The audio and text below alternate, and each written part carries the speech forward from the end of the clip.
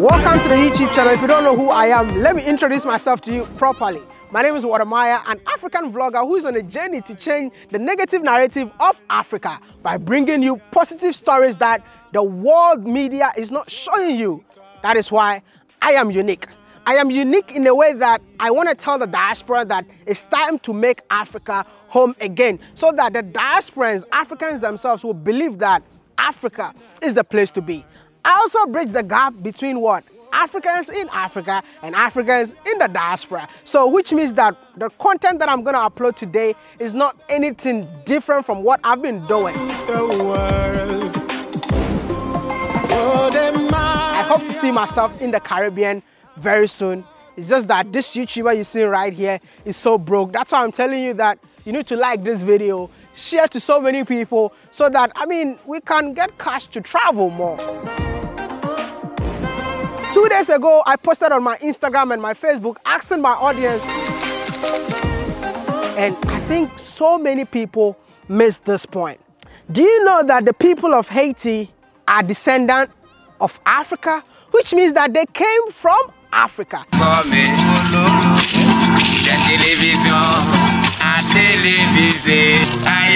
Listen, how did they end up in wherever they are? They are Africans that were captured from their own motherland and taking them somewhere else. So I hope to see Haitians reconnecting back to their roots once again. Kwame Nkrumah once said, a black man is capable of managing his own affairs, but the world media is not celebrating Africans that are managing their own affairs in their own way. And this is why I am here to celebrate African excellence. Nobody told me that Haiti is the only country in this world with no president.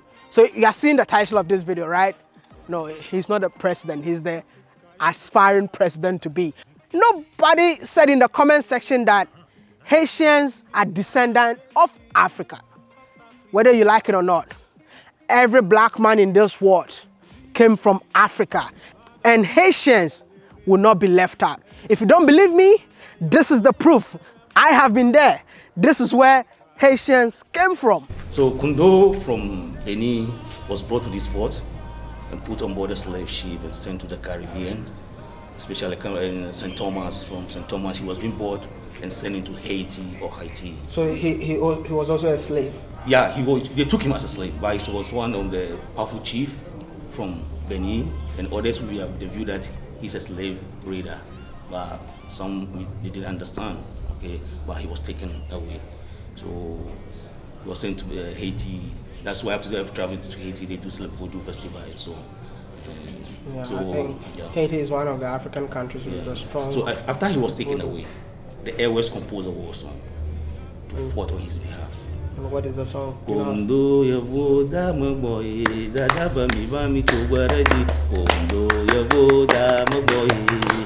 And this fort that you're seeing was built by Africans. And don't forget that it's called a fort. So that's a male. But don't forget that every male needs a female. And the female version can be found in Haiti. To build this, can you imagine? No cement. Using limestone, sugarcane molasses, animal blood, sand, the blood of the cow. He put all things together to build this. No cement. It takes 14 years to build this. After this, someone will come and tell me that Africans are not intelligent. If you ever go to Haiti, you will know that voodoo is the official religion of the people of Haiti. But do you know the roots of the voodoo that they worship in there? It came from Ghana, Togo, and Benin. To the extent that during my travels in 2019, I found myself in Togoville, where voodoo and Christianity coexist. That is the country that I went to that I was asked to worship the gods, and I had to follow it. And I lost 1,000 subscribers the same minute. People telling me that I've sold my soul to the devil. This is it. Guys, before you trip over Haiti and its culture like voodoo, this is something that is done all over the South America in terms of Latin people do this and white people do this. It's witchcraft or whatever you may want to call it, but it's part of people's cultures. I am trying so hard to convince you that the people of Haiti came from Africa. The word Haiti means the land of mountains. Let's link it to Africa. Which African country is known to be the land of mountains? Do you know that? You don't know. Welcome to the kingdom of Lesotho, the land of mountains. You don't think after hearing all this about the great Haiti, we need to embrace our own people and welcome them to the African Union? Or maybe because the African Union is not functioning right now, you don't think it's advisable? Let's see, I don't know. What do you guys think? Leave a comment and let me know. Do you think Haiti should be part of Africa? Because I think after doing my research about this country, this is the only Africanized country that is living out of Africa. And the last fact that I need to leave you all with is Haiti is the first black-led country to gain independence.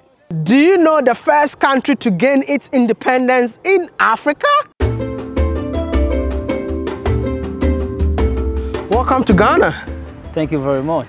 I don't think there's any difference between Ghana and Haiti. Exactly. We are in the same tropical environment and we look same. Exactly. Even where we are right now. Exactly. I mean, what I know about Haiti is that it's known for its beautiful beaches. Very beautiful beach environment. But you know, sometimes the media... More than 1,400 people died in a 7.2 magnitude earthquake, and now a tropical storm is battering the island's nation. Why is the media always saying that Haiti is poor? You know, Haiti is a big history. You know, we are the first black republic, more than 218 years, with also 400 years trouble fighting for this freedom. So because of our freedom, a lot of opposition try to always make Haiti in darkness. But I think now the new generation and the diaspora between Haitians living in Haiti look something different. I have never been to Haiti before, and I believe that since you are in Ghana right now, you're definitely an ambassador for Haiti. Oh, Haiti is a very beautiful country. Like you see Ghana, it's like you are in Haiti. We have the more beautiful beaches like Labadie. Labadie is very known for crowds and a lot of people come different places to go there. We have like Clinton, you know, with Hillary Clinton was in Labadie after the marriage, you know. So Haiti is very strategical. In the south and the north, we have very beautiful places. You mean you have a place called Labadie in Haiti? Exactly. And do you know that you are sitting in Labadie Beach Hotel? This is a very big connection and coincidence. This is incredible. Exactly. I mean, you're more like one of us right now. You know, Labadie is in the north of Haiti. It's a very beautiful place. One of the best places you can see in the whole Caribbean countries. Whoa. It's very, like Clinton, after her wedding, go there to honeymoon. You can imagine that. Yeah, when I get married, I will use this place as my honeymoon.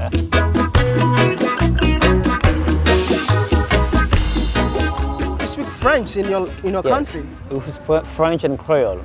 Oh, Creole. I mean, do you know that an African country called Sierra Leone also speak Creole? Exactly. We have many countries, like in Asia, a lot of countries speak Creole. But we say Haitian Creole. We have Creole, Guadeloupe, Martinique, but Haitian Creole. Which means Haiti should be an African country. Exactly, because we are the only black republic nation out of Africa. I can say Haiti extension of Africa. That's the reason my fight is to see how Haiti can be one of the states of Africa. What do you mean by one of your fights? Are you the president of the country? So I'm aspirant. Some leader tell me you have to say incoming president of Haiti. Oh, wow.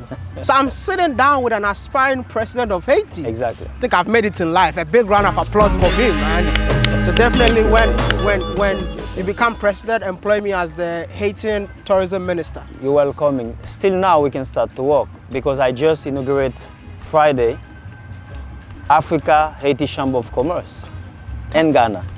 That's amazing. Yes.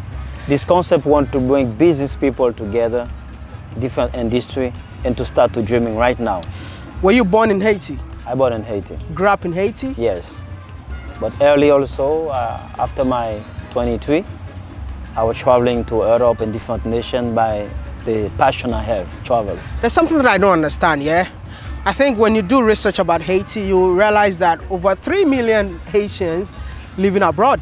Exactly. We have like almost 5 million of Haitians outside of the country, almost 12 million living in the country. It's more like almost half of the population living outside. Exactly. Why is that? Number one, the insecurity issue. Number two, the instability sometimes. But I think now we are in the new season because we can see more passion our generation want to living in Haiti. We have more than 55% of youth people less than 30 years in our country. All of them want to live in Haiti. So one of my goals is to encourage the diaspora, come back home to rebuild Haiti.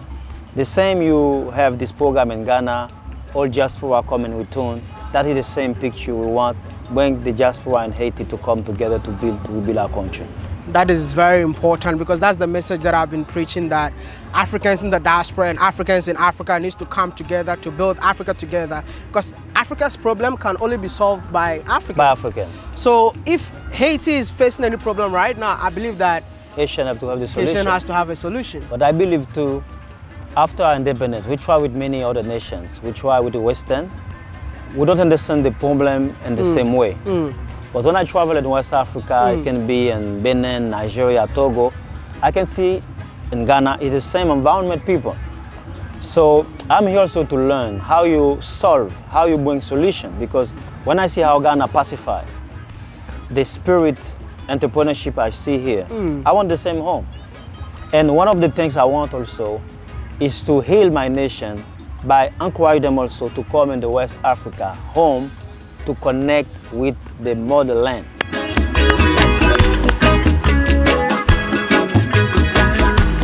I think Marcus Garvey will be so proud of you because you are living his dream right now. Exactly. Is it your first time in Africa? It's not my first time. My first time in Ghana. So how many African countries have you been? I was in Nigeria, Togo, Benin, and I'm here now in Ghana. How was Nigeria? Wonderful. Really? I have very good connection with Nigerian people also. I was intronised like a prince in Nigeria, Ogun State. Really? Exactly. So I meet a king, I expose him my vision for the country. He said, let's make this son prince in our kingdom. That's the sign. We honor him, we accept him back home. They bring big ceremony. 2 kings and different dignitaries, politicians come together to honor me. They give me official certification. Let me tell you something. Nigerians always make things bigger. It's very so that's why they had to honor you. A big shout out to Nigerians, man. Let me know, yeah? You've been to all these West African countries. What is the difference between these West African countries that you've been and Haiti? What's the difference? Okay, the difference I can see Africa already over the pain. It's like I see more mindset to build, to find solution. But in my country, we're still facing challenges with the pain of the history. Because you know, it's 500 years of manipulation, politics, of oppression. But our people, you can see, is very resilient people. They're very strong. So now we are in transition between healing and rebuilding. So me, I overcome this pain. I would like to say all Asian leaders, let go, let's move on, let's forgive. Now it's time to build a new Haiti. This new Haiti will build with Africa. Wow. That is the reason I created the Chamber of Commerce, to see how we can connect businessmen in Africa with businessmen in Haiti to develop tourism, to develop industry, education, and different fields of progress. That is the way. I think that is very important. And what are the similarities so far? Lafito, something like that, you know, in the big restaurant. And I have a friend, he opened the whole menu for me. But it's the same, it's like I was in Haiti. Beans with rice, vegetable, aubergine, all those things is the same similar food. So I don't see too much different. So will you say that we are the same people? We are the same people. We are African. You believe in that? Yes, I'm here like African. I'm here like African. I'm not here just like Haitian. I will tell you some secret about Haiti, the word Haiti. People was living before the Spanish come there to discover the new world. It was Indian, but with black African root. So when the Spanish came, genocide happened there. Wow. So now French, England, and Spain, all of them tried to fight for the leadership. Now they decided to come in West Africa and Africa to take African people to cross the sea. But after our freedom, 218 years ago, our father decided to still preserve the name of Haiti. Haiti is Indian name. He means high mountains or mountain of the sea. Wow.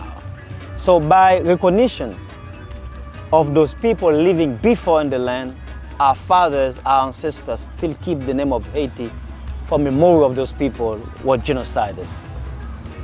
So Haiti mindset is something powerful. The revolution of Haiti changed the model of the economy because the economy was based by trade, human being trade. Wow. Now, by this revolution, we start to think differently because Toussaint Louverture, one of our heroic leaders, he writing the Constitution. What was the Constitution? He said, everybody have to have the same treatment. So there's civility for all, born in Haiti. Because this revolution brings like every human being have the same treatment, black or white, that is the mindset of Haiti. When one Haitian not feel happy, he call you black. You can be white, he call you are a black man. For us, the mindset of what we call racism, we don't understand that mindset because we see everybody the same, with love, with passion. That is the real Haitian mindset. When you come to Africa, yes, the countries that are blessed with so many natural resources, those are the countries that are being oppressed. Those are the countries that are so poor. Those are the countries that most of their leaders get assassinated. Do you think Haiti is one of those countries? Haiti faces the same challenge. What kind of natural resources do you have in the country? Oh, we are a very rich country. We are one of the more richest country. I don't say just in the world, but in the Caribbean country. If we're talking about natural resources, we have a lot of precious stones you don't find anywhere. We have diamonds. Wow. We have we have also iridium. If you want to compare Haiti, you can say almost with Congo. Thank you. That is exactly the same example that I gave you, because I have been to Congo and I see how Congo is oppressed, everything is taken out of Congo, but Congo itself is not benefiting from it. Exactly. That have to change. As an aspiring presidential candidate, what are you going to do to change that? Because listen, anyone who come up to say that I want to change my country, at the end of the day, he will face challenges. He will face challenges. Yeah. So my message, I believe we're living today a new world. We can continue the same politics. For me, politics mean well-being of population. If I want to lead my nation, it's to make the life better. It's not to fight the richest people. I want, my economy in my country is controlling by 5% of the population. 95% of other people living with less than $2. That have to change. Because those rich people, they're living like slaves. They have to make big citadel in their home to protect themselves because they're living in fear. How you can raise your child with all money you have with fear? And you don't feel freedom in your own country. I want this freedom will be for everybody. The richest can invest in Haiti to make Haiti a better place for themselves, but also for the whole population. But I want to tell you something about me. I don't like politicians. Really? Because politicians, when they are in opposition or when they are not in power, that's when they have all the ideas. I'm sitting down with you today. Yes. If I endorse you, I know that so many people that from Haiti will even want to go back home and go and vote. Exactly. But I hope it's not going to be like you just sat down with me and started talking, and when you become the president, you become a different person.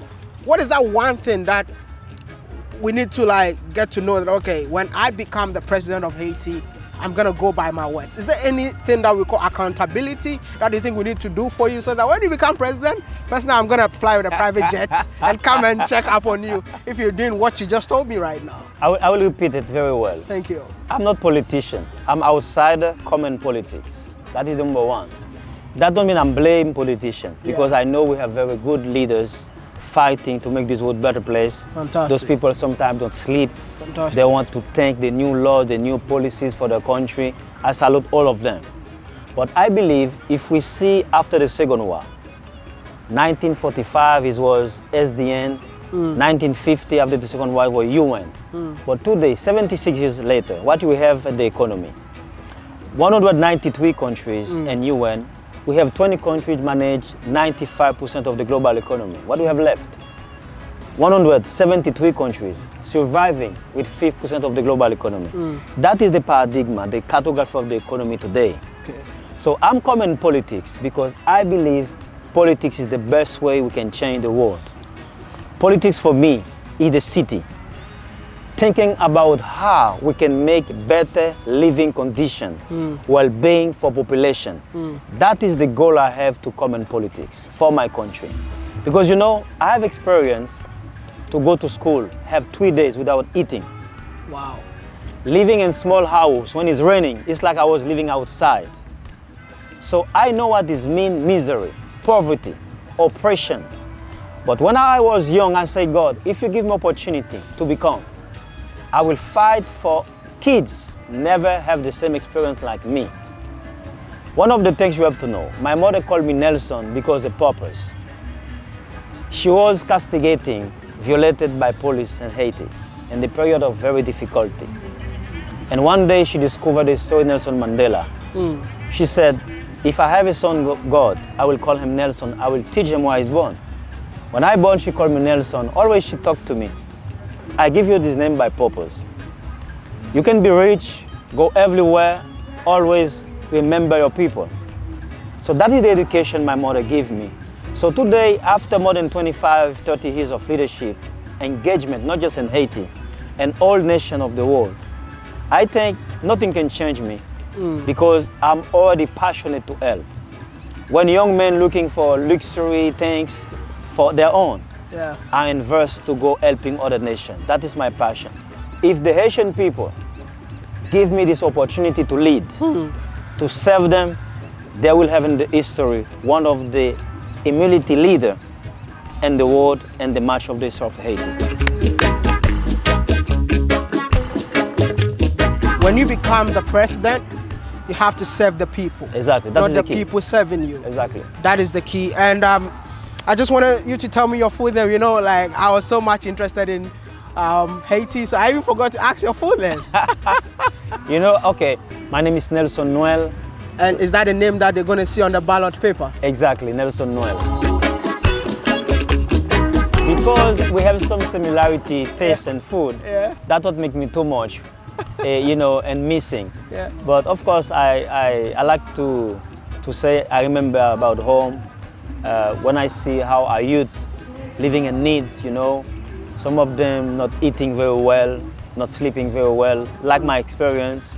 So I will be rejoiced maybe when I have like 76 years, when I will celebrate what we call the 250 years of Haiti, because my project is for 32 years. I'm talking about refundation, Haitian economy, and social, the territorial, and also institutional.